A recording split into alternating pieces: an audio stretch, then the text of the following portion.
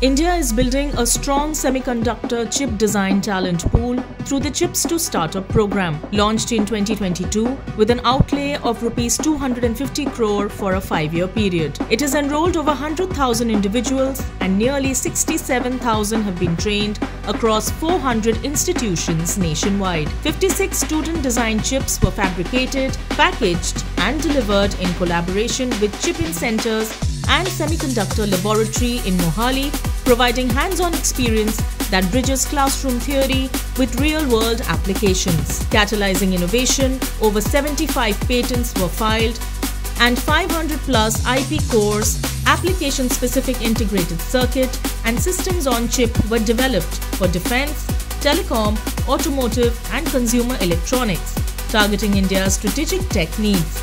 Chips to Startup connects academia with infrastructure, nurturing startups and propelling India's self-reliant, world-class chip design ecosystem towards global leadership.